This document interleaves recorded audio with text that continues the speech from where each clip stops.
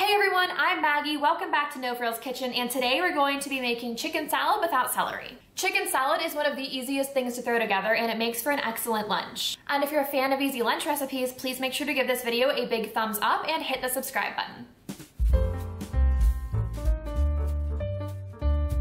First off, you're going to want to start with shredding your chicken. I'm using chicken breasts, but you can use 500 grams of any cooked chicken you would like.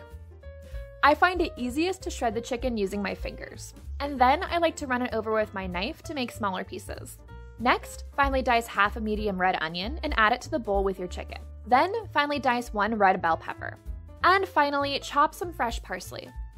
To your bowl, add 3 tablespoons of mayonnaise, half a teaspoon of whole grain mustard, 1 teaspoon of apple cider vinegar, 2 to 3 dashes of Tabasco sauce for a bit of heat, and a generous grind of pepper and salt to taste.